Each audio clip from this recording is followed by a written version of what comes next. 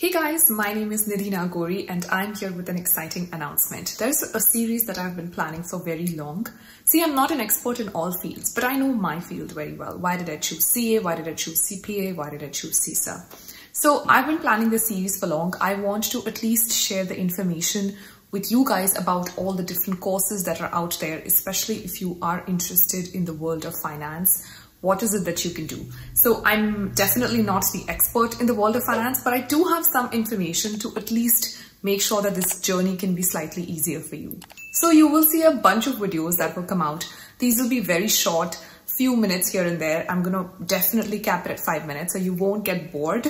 But at the end of every video, you will take away a lot of information with you. So that's the goal, and I hope that you guys enjoy these videos, and I hope these videos are crisp, informative, at the same time extremely helpful.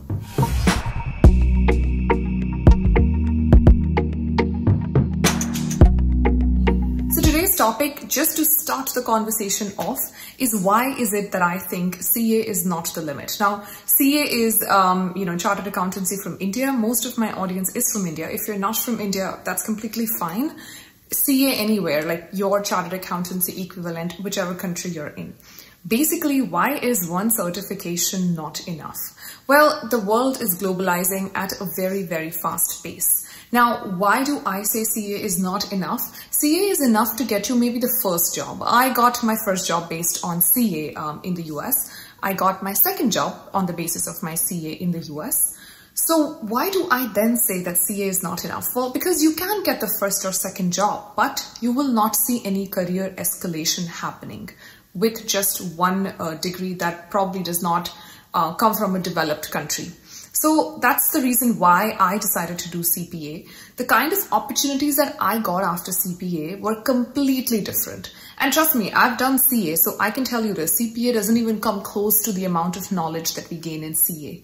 Yet I felt that the opportunities were extremely different just right after I got my CPA done and I got my licensing. So because of globalization, it is at this point important that you start considering courses from developed countries, especially if you intend to go and work in those countries. So if you have decided to pursue something else apart from what you're doing, your conventional studying or conventional certification, then how do you choose? There are so many options available. There's CPA, there's ACCA, there's CIA, there's EA. How do you then make the right pick? So today I'm going to give you 5 ways, 5 tips that you can use to make sure that you are picking the right choice for yourself. Number 1, do not follow the rat race. That's literally the first thing that I want you guys to know. I did CA because all my friends were doing CA and I ended up enrolling in the course, and then life took its turn and I became a CA. I did not make that same mistake with CPA. I did my research. I figured what is it that I really see myself doing long term, and then that's how I picked up CPA and that's how I picked up CISA. So first of all, do not follow rat race. Do not do a course just because a friend or your partner or your best friend is doing it or your cousin is doing it. No, do your own research. And that's number 2. Do your own research. I've made a video on this. I've compared a few courses here and there. So my YouTube has a couple of videos. I will link them up if you're able to see them on the screen. Just the thumbnails here. So you can go watch these videos if you have some time and figure out what are the different courses that are up for grabs. What is it that you can do to make sure that you are choosing the right career path for you? Now, even after these videos, if you have some confusion, then number 3, go to institutes which can actually guide you with your career plan. So for that, I will recommend VG Learning Destination, not because their logo is on the screen. No, not at all. I'm going to do that only because if you go to an institute that sells only one course, so if you go to XYZ Institute that sells only CPA, and if you ask them, is CPA good for me? Obviously, they're going to tell you, hey, CPA is great for you, do CPA, because they're only selling that one product. So their revenue only comes from that one product. You have to go to an institute which is dealing in multiple products and where there are experts that can help guide you according to your career plans. If you want to do taxation, they'll ask you to do EA along with CPA maybe, or without CPA, depending on the experience that you have. If you want to live in the Europe, you will probably be advised to do ACCA. So I'm just saying, if you think that your research is not enough, or if you're not very confident Go to an institute like VG Learning where you're basically going to get free help in terms of understanding what are the different options out there, and you will be able to make your pick accordingly.